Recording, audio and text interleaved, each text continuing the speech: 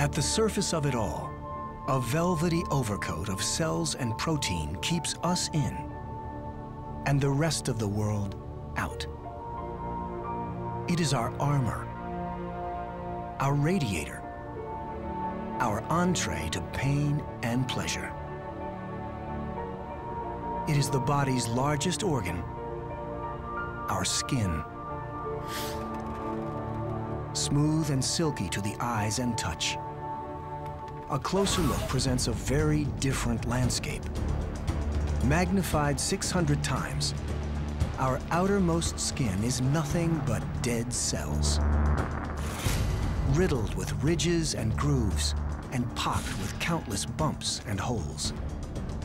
Look closer still, and we find hundreds of thousands of bacteria inhabit every square inch of us.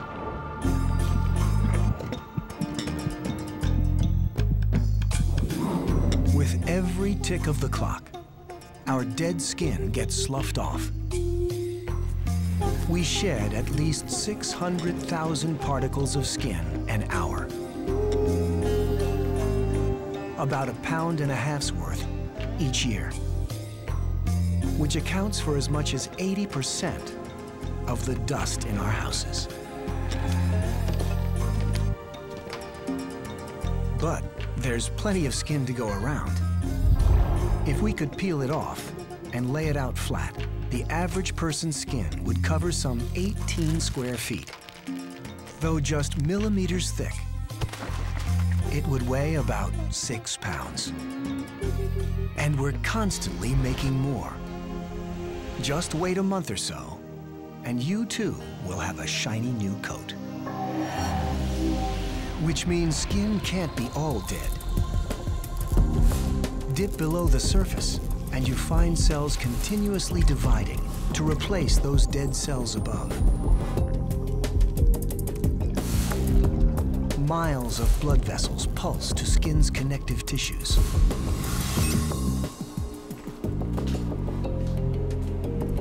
And let's not forget all those precious nerve endings. 45 miles worth of nerves stretch from our heads down to our toes. And many reach to our skin. Some parts more than others. If sensitivity were size dependent, we would look something like this. Our super-sensitive hands, feet, tongue, and lips, each packed with touch receptors, would swell enormously. Our legs, on the other hand, would resemble a chicken's. Good thing for us, there is more to this organ than touch.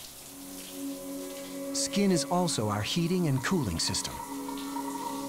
And by helping maintain that comfy 98.6 degrees Fahrenheit, it keeps us alive.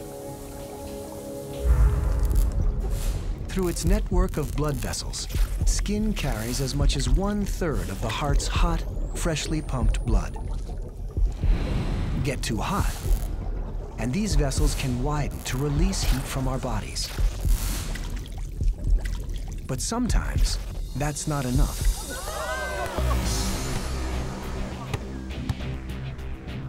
A good workout can raise the body's temperature several degrees above normal, a potentially deadly state if it weren't for skin's slick safety net: sweat. The more than 2 million holes across our skin can produce up to 1/2 gallon of the liquid in an hour.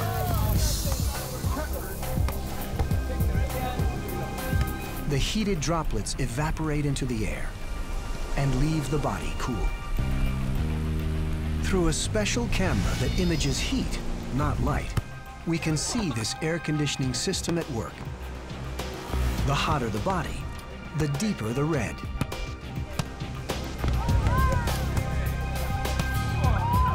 No surprise, some of the warmest parts of our bodies, our foreheads, palms, and armpits, correlate with the greatest concentration of sweat glands.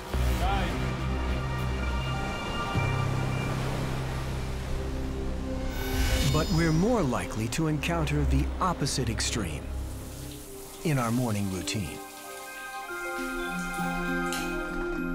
Exposed to a chill, tiny muscles jerk our hairs to attention, bulging the skin around them. We call them goosebumps.